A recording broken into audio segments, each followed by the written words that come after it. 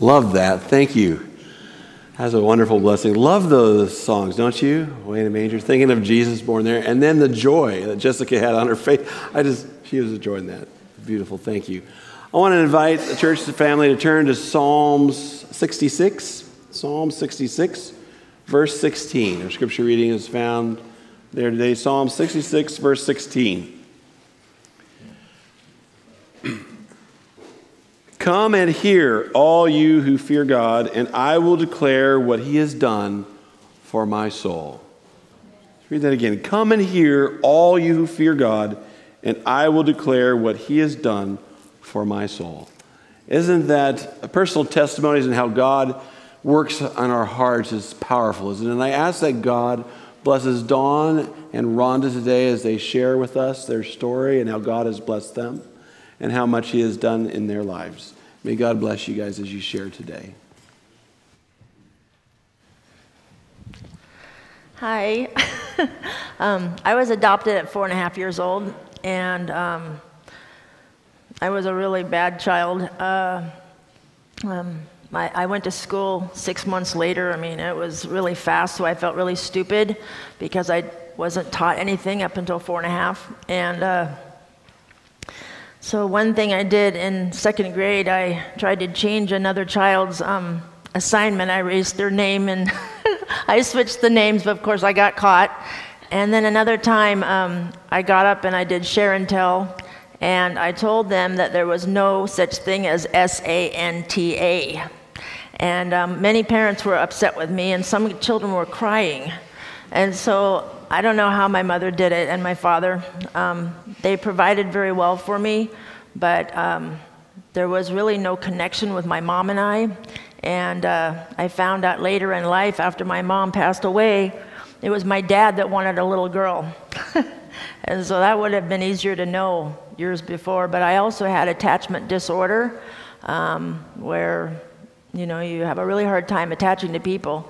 So anyway, then when I was about 11 in 5th grade, I wanted to kill myself. I hated school. If I could have quit, I would have, because kids were really mean. And of course, I had not learned a lot of social skills up until 4.5. And I thought school was for socializing and meeting boys. That's all I cared about. I wanted to get married at a young age, and then I had all my cousins and my brothers were all hippies. They were into drugs, alcohol, partying, and so I wanted to be accepted. And so by the time I was 15, I was partying and doing stuff that I shouldn't have been doing. Then by the time I was 17, I moved out. I lived on my own. I worked at McDonald's and Denny's. And then I tried to commit suicide. And my mom came to the hospital and she told everybody, well, she just wants attention. And it was a lot deeper than that. I had a lot of emotional wounds and being pretty much thrown away from my parents. We were taken away for leaving us in the car when they would go to bars and drink. And there was generations of alcoholics. So anyway, when I was about 18, well, back up, about 17, I met my knight in shining armor, my husband to this day, 36 years later. Nobody said we could last because I was 19 when I married him. He was like 27. And he was like 9.5 years older than me.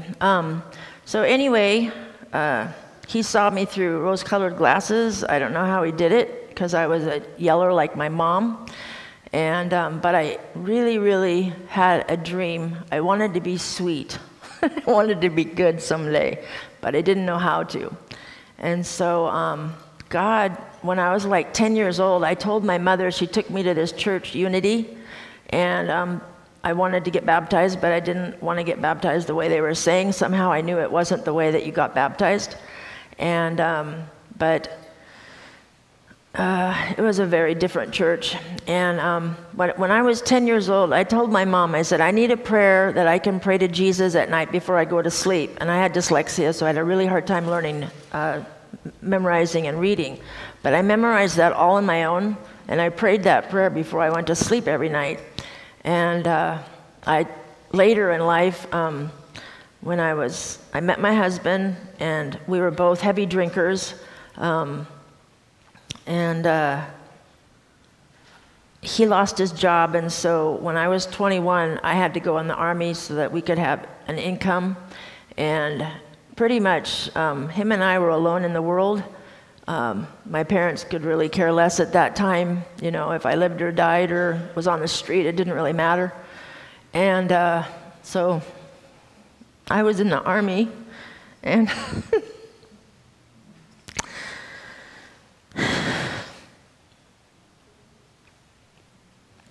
I prayed then more than I've ever prayed in my life, because in the Army, you have to excel. You can't just be average. And so to escape for the weekends, you had to excel in everything. So I prayed a lot, and I did really good. I was a good soldier, they said.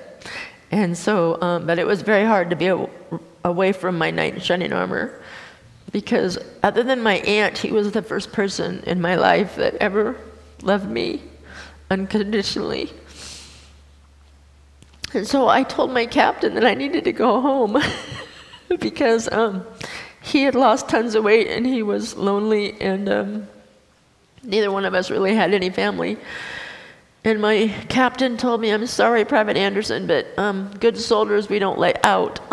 And so I was in the reserves, and I was in South Carolina, and wow, I was a minority. It was very different, and I found out about blue laws. You couldn't buy alcohol after like midnight on Saturday night. It was very different, and but I really always wanted to know God, even though I was a really bad person. And but my husband always told me how wonderful I was, and that how much he loved me. And another thing I wanted really bad was children, and I prayed for 20 years, and I was a foster kid adopted, and so my husband and I couldn't have children. And so finally, when I was like 37 or so, the neighbors down this street that also adopted little girls, the same age as Katie Joy, about, and their dog got out. So my husband and I had to help them, because we knew they had toddlers at home that she couldn't go out and get the dogs. So we got the dogs and brought them back, and she asked us if we'd want to be like babysitters and take care of their kids, but we'd have to go to classes. And my husband said, "Well, we're not adopting," okay, because he was scared to death to have children, because he had had a lot of abusive military dads. And so I said, "Sure, honey." So anyway, we had 12 children, foster care children, through the 10 years. And when Katie Joy and Josiah came, she was 17 months old and he was 3. And for years when well, I forgot to tell you, I ended up going to the Nazarene church after I lost our baby, when I was about 27, and I was furious at God for like 3 years. And then one night I stayed out on the couch, and I told my husband I had to talk to God. And so the next day I told him we have to go to church. And I'd also told him in our drinking days that we were going to get the blue Bible story books and the bedtime story books, and we were going to teach our children out of that stuff, and we were going to go to church with our children, and we were going to do all that stuff. And he said he didn't remember that. But so I did. I memorized scripture songs. I came into the Adventist church. Uh-oh, I need a Kleenex. Oh, good. Anyway, we went to the Nazarene church for about a year, and I didn't want to be deceived. I wanted to know the truth. There were so many churches, and I was really scared of being deceived because I was never academically gifted. But I knew the Word of God was true. And when I was sitting in the church and I saw the scripture, one Lord, one baptism, one faith, one Lord, one baptism, and I said, "Okay, Lord, where is it? You know, there has to be one." And so then there was this really sweet lady that stood out among all the people at that church, all the women, And she was Swedish, and she always smiled and was sweet, and I wanted to be like that. And so I called her one Saturday, and I said, could you go shopping with me today? I'd really like to get to know you. And she goes, oh, I'm so sorry. I don't shop on the Lord's seventh-day Sabbath. I said, what? And what are you talking about? And she said, well, the commandment, she tried to explain a little bit. I said, well, I really need to know. So I have to go to work early in the morning. Could you put all your information out on your porch? Because I want to come pick it up before I go to work. And then I want to go home and study it. And I don't want to be deceived by anybody. So I have to study it by myself. And so she did. And so I got it the next morning. And I told my husband what I was doing. And he thought, oh no, he knew one Seventh-day Adventist young man when he was a kid. And he thought he was very nice, and he liked him a lot, but he said he was very weird and very different. So he didn't eat meat on his burgers and different things. And he was really good to his parents, and my husband and I were both rebellious. But so anyway,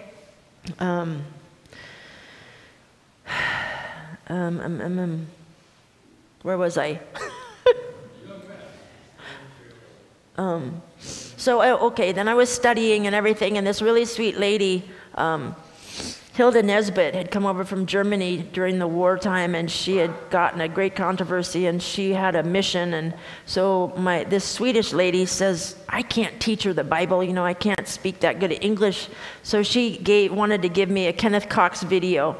And so I told her one wasn't enough. I needed the whole box, because we needed to watch them fast, because we didn't want to be deceived, but we wanted to watch them by ourselves. So my husband, myself, my neighbor, and his wife, we all drank and we all smoked, and not all of us, but we watched these videos every night, 4 hours. And it's I knew it was true. I knew it. And so we were going to the Vancouver church at that time, the old one, and we were really blessed by Pastor Ginger and his wife and the people. And so I was going to get baptized, and my husband still wasn't really going to church, but he sang a Steve Green song for me at my baptism. And I never really, I had a hard time with the concept of God really truly loving me, because I knew he loved everybody else, but I was such a mess. And so, but there was a baby lion at my baptism, and that was my absolute favorite animal. How many? Okay, thank you. So anyway, there was this baby lion at my baptism, and that never happens. And this lady just brought it in for the children's story, and it's wow. And so anyway, we double dipped. Finally, he started going with me. He would go to the church. He would sit outside while I was at church. The guys in the church would come out to his truck and visit with him while he smoked. And so he finally decided he might as well just come in the church. And so we were going there, and it was amazing. And I learned about a Strong's Concordance. I had never heard about those before. And I learned about scripture songs, and I knew that the Lord had power in his word. And I believed it with all my heart. And I knew that was the only thing that could change me. So later in life, when we got to adopt the children, I had memorized these scriptures, and I taught them. And one example, I, Rhonda, drink and believe the word of God is life, power, and joy to my soul, based on John 7:37 and 39. And I had major depression, major. And the Lord did amazing things through his word, through scripture songs. And I thought I was learning all these scripture songs. I did want to be able to teach my children wherever I was. I could sing to them be ye kind, or hear instruction. Wherever we were, I wouldn't have to yell at them like my mom did. I could just sing to them, and I did still yell, but but the Lord has helped me with that one. But anyway, so we would be at people's house. I had 2 Christian friends, because we had 5 foster children, and so I didn't have time for anything except that. And so I had 2 Christian friends that thought I was crazy because I was at their house, and the children would be unkind or something, and I would say, just a second, and I'd go, kids, we need to sing. And we'd kneel down and we'd sing scripture song and we'd choose to have a happy heart in Jesus. And they would, because they wanted to go play. And but God did amazing things that everybody thought I was crazy. My husband just like, wow. But he supported me in it. And my 2 Christian friends, they didn't want to do that because it was too much trouble and too much work. And they just kind of thought I was crazy. And so, but later in life now, I have these wonderful, wonderful kids. There's a scripture that says that your children can delight your soul and give rest to your soul. And that's exactly what I have. I don't have the strife in my home like I grew up with. And God has really watched over his word and performed it in their life. Like one time when Katie Joy was about 3, she already knew the whole 10 Commandment chapter in song, the whole love chapter, the Psalm 23. That's how I taught them. They didn't go to school until first grade or so. But anyways, so I was grumpy. She was grumpy. She was helping me with mommy with my bed. And so I turned around and I said, Psalms 3:3, and she said, God is my shield, my glory, and the lifter of my head. And the Lord blessed, and he helped us have happy hearts. I had to turn around because my face was grumpy, and I knew I wasn't supposed to be. And so the Lord helped me to turn back around. I really wanted to be a cheerful mom because my mom was so depressed and so angry. That's one reason I was so much into the Word. And I had a boss one time. I worked at a job after the kids were in school at first grade, and for 3.5 years they made it absolute hell. I mean, they didn't know I was an Adventist. They knew I was a Christian, but I didn't go out drinking with them or anything. I drank at home. But anyway, they hated me. I mean, they just hated me. And there was women that were higher up than me, and they just made my life miserable. And I snuck scripture songs the whole time.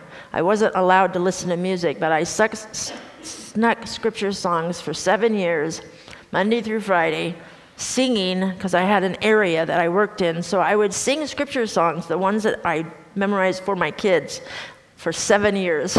And I knew God would use them to change me. He did. And he kept that promise where he says that if we please him, that he will even make our enemies at peace with us.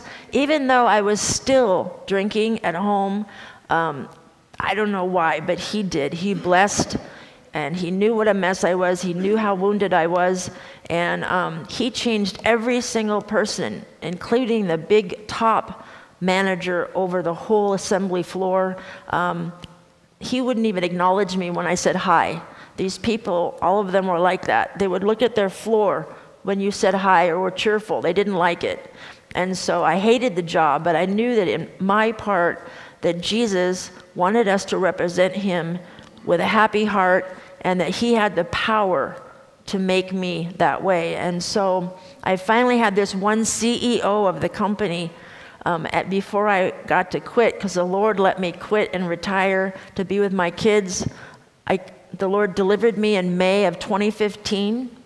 I had been crying out for like a year before, and I had always had my little prayer in the morning, but I'd been crying out, Lord, I can't quit. I just can't. You need to deliver me.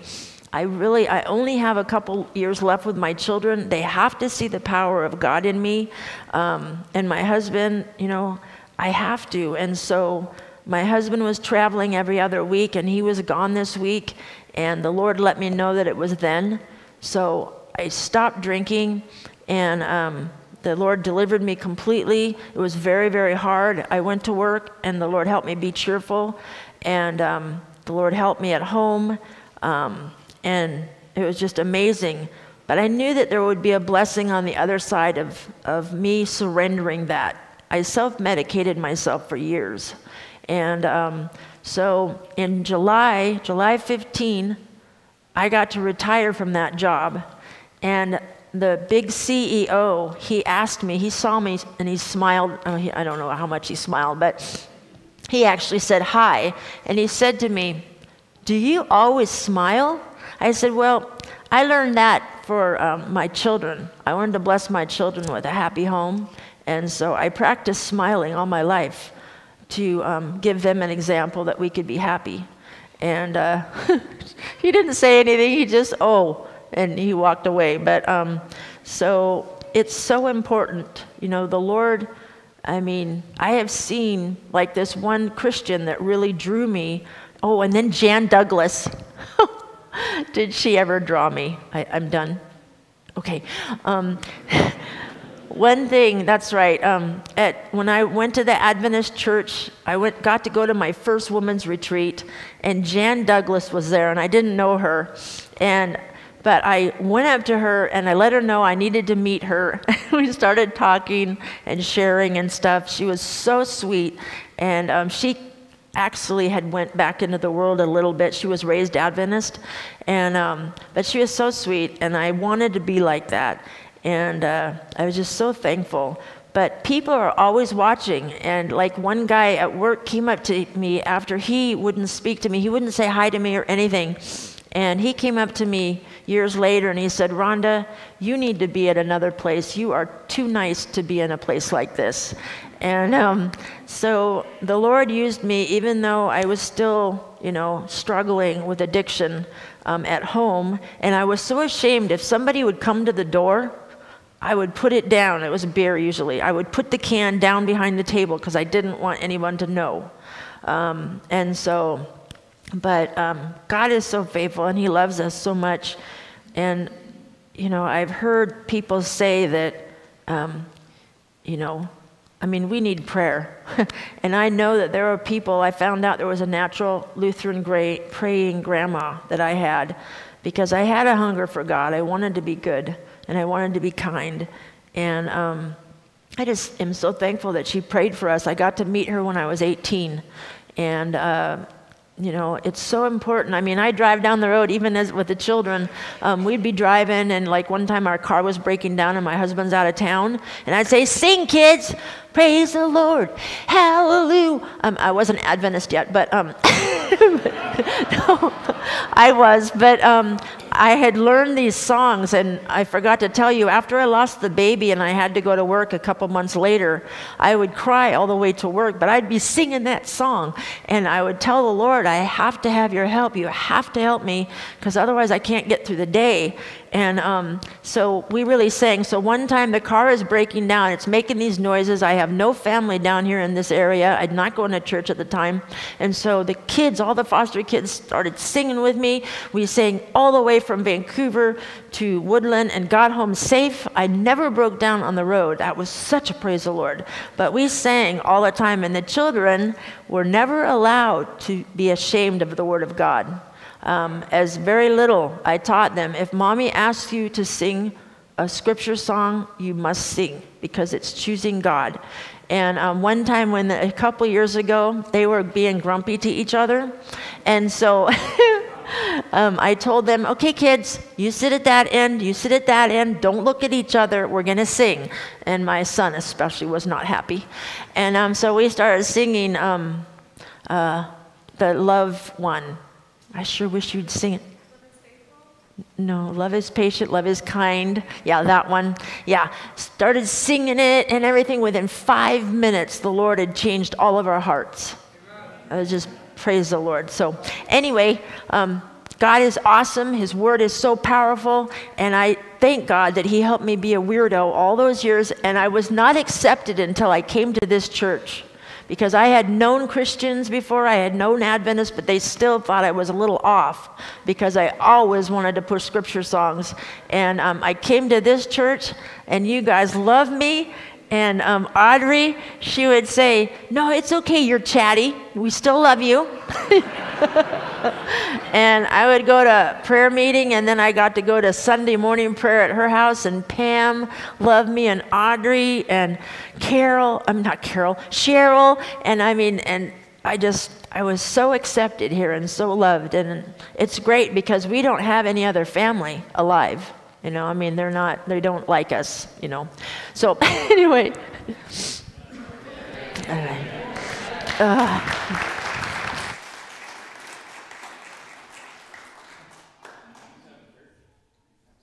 Rhonda, you didn't have to finish that quick if you didn't want to. Could have took a little more time.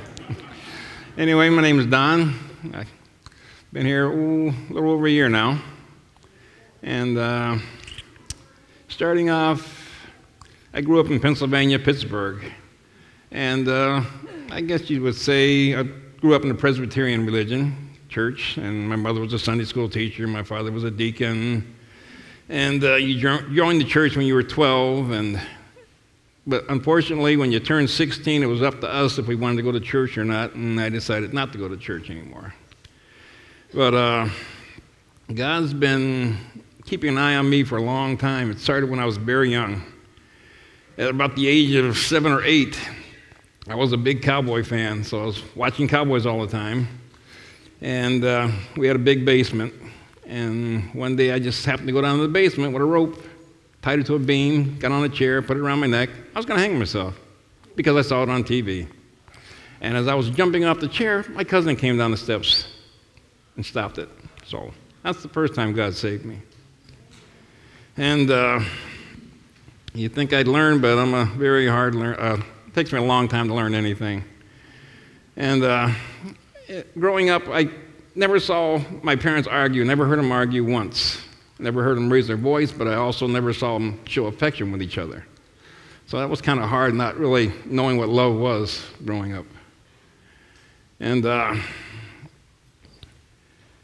in high school, I was your average student, but my brothers were always the smart ones. They were always honor roll students and president of their senior classes, and my parents wanted me to be like them, and the more they pushed me to be like them, the more I went the other way.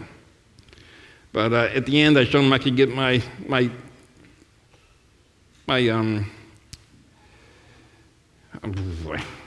time. 4.0. Yeah, well, not 4.0, but I could get my scholarships. But I asked them to sign me. My last 3 months of high school, I went to the recruiter. And I was going to join the Air Force, but he was busy, and the Marine Corps was across the hall, so next thing I know, I'm signing up for the Marine Corps. But day after I graduated, I went to boot camp. That was in June of 1968. December 7th, 1968, I landed in Vietnam. So at that time, I was all gung-ho, was going to go in the war myself, because I had a couple of friends that graduated before I did that were killed over there. But the day I got there, they sent us to like a little staging area in Da Nang waiting for orders, and another flight came in. And as that flight landed and the ramp came up, 5 rockets hit it. So I was being rained, body parts were being rained on me after 15 minutes being there. And I was ready to go home then, but that doesn't work that way. But, and for the longest, up till about a year and a half ago, the biggest word in my vocabulary was luck. This was luck, that was luck. And it wasn't until, I guess, God showed me that there's no such word as luck. And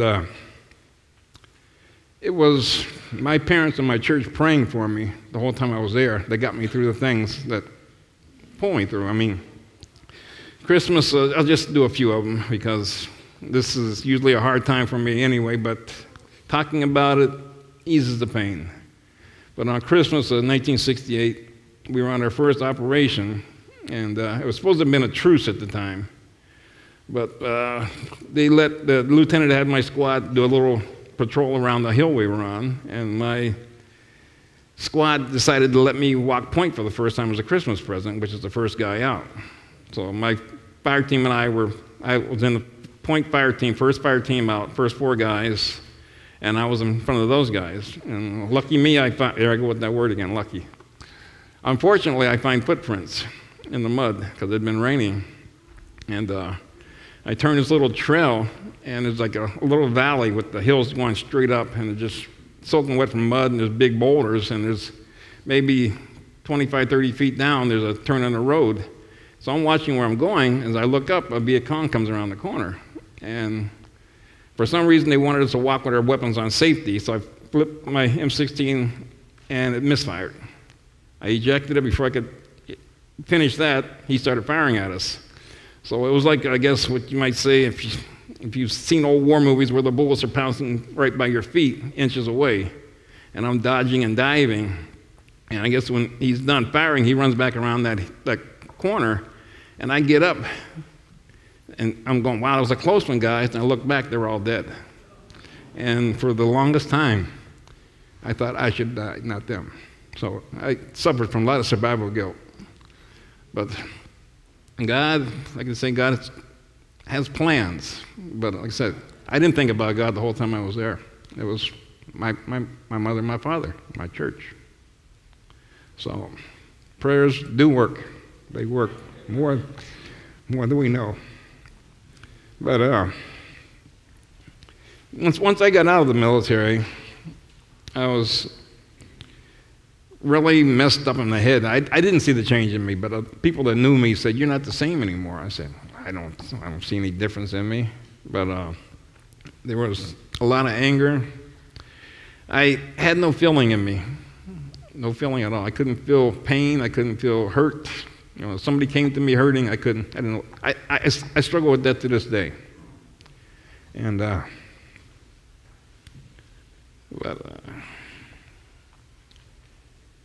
mean, when I got out, I got into the drug scene big time. Drugs and other things that are not even appropriate to talk about. And the drugs lasted for a long, long time because the VA had me on a lot of medication too. And to me, they weren't working. All they did was make me a zombie. I couldn't function for 20 hours out of the day. I felt good for a few hours, and then I'm taking pills again. But I remember one time when I was living in Arizona, I had taken my medication from the VA and got upset because it wasn't working, so I go out and start finding all the street drugs I can find, and I walk by this little novelty shop and I see this little pistol crossbow. It's got like a 30-pound pull to it. I say, oh, let's go get that. So I buy that and I go back to my motel room, and I'm just getting more and more depressed and thinking, just saying, God, why am I still here? I shouldn't be here. I shouldn't have came back. To me, there's this word lucky again. The lucky ones were the ones that came back in body bags because they didn't have to live with it. They didn't come back and they were called baby killers and spit on and stuff like that. And so after I got as loaded as I could get, I laid down on that bed, took my glasses off, pointed that pistol, that arrow right at my eye, inches away, and I remember pulling that trigger and falling out, passing out. And I woke up the next morning. Had I not gone into the military, that thing wouldn't have been on safety, but it was on safety, so it didn't fire. But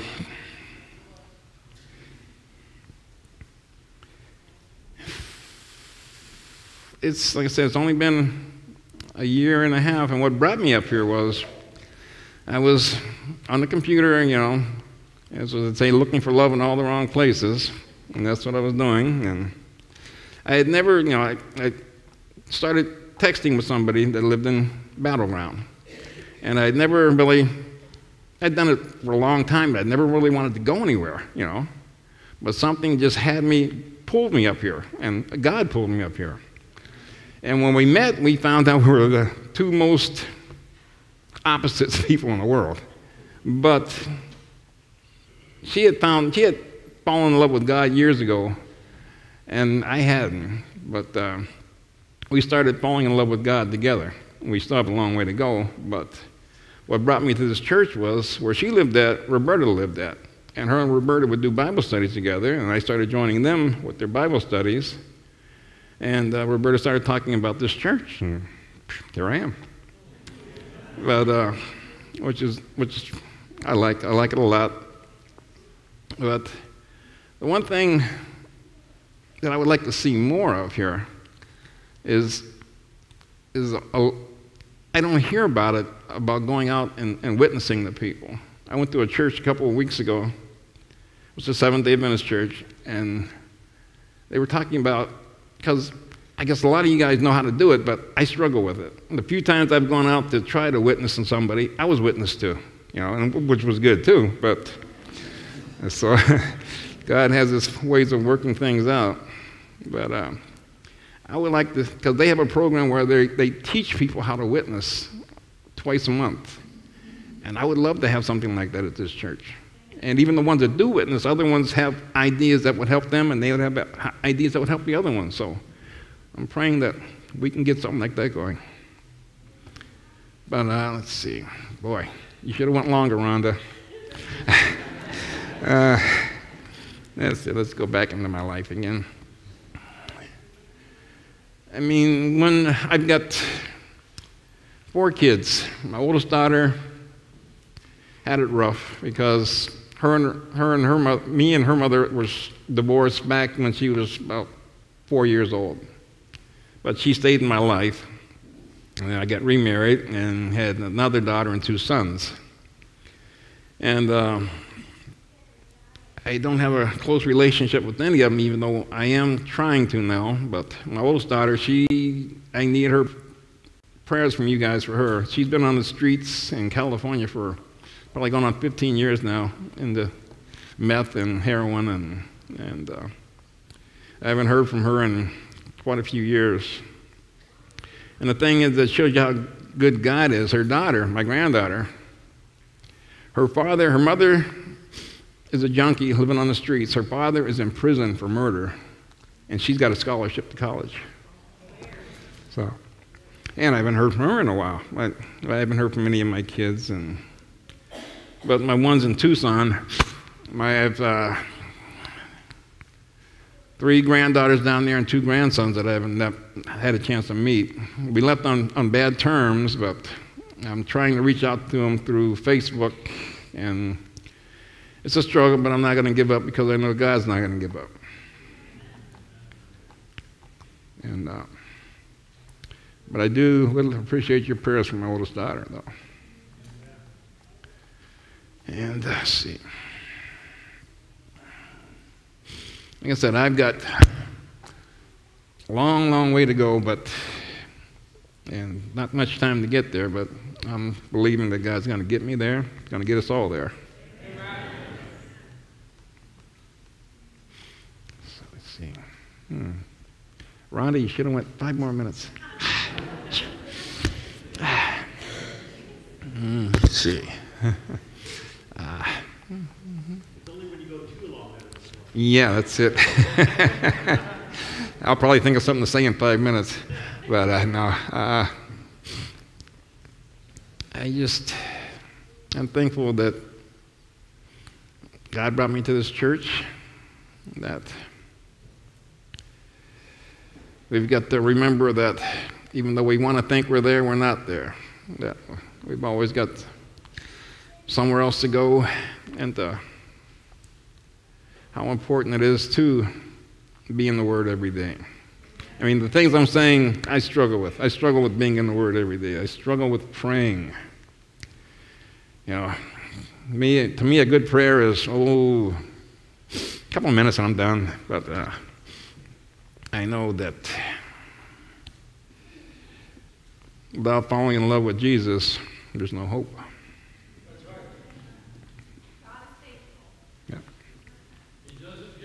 Oh, no. He hasn't given up on me. Okay. I think I'm close enough. Yeah.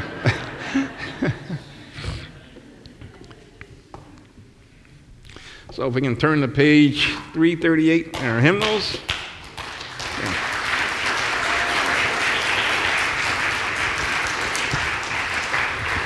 We love you, Don. Thanks. We love you too, Rhonda. Thanks. Thank you both for sharing your testimonies with us today. What a blessing.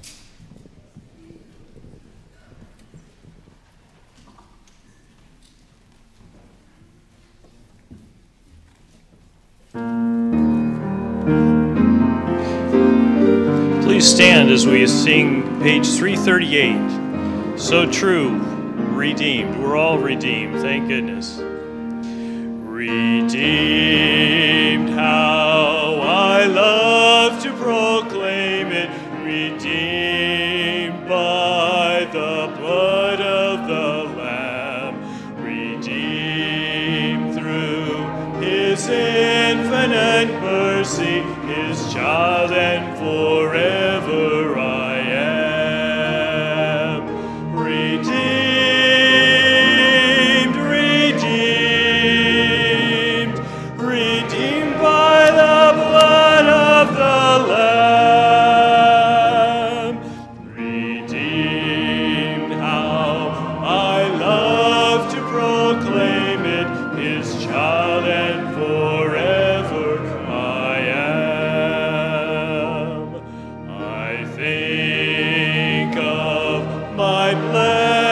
Redeemer. I think of him all the day long. I sing, for I cannot be silent. His love is the theme of my song. Redeemed, redeemed, redeemed by the blood of the Lamb. Redeemed, how I love to proclaim it, his child and forever I am. I know I shall see in his beauty the King in whose I delight, who lovingly guardeth my footsteps and giveth me songs in the night. Redeemed, redeemed, redeemed by the blood of the Lamb.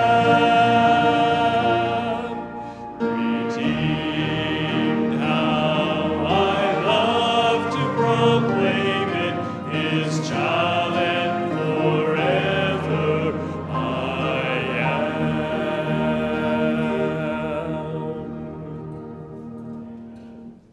Please bow your heads.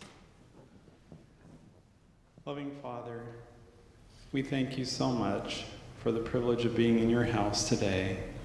We have felt your Holy Spirit here, Lord.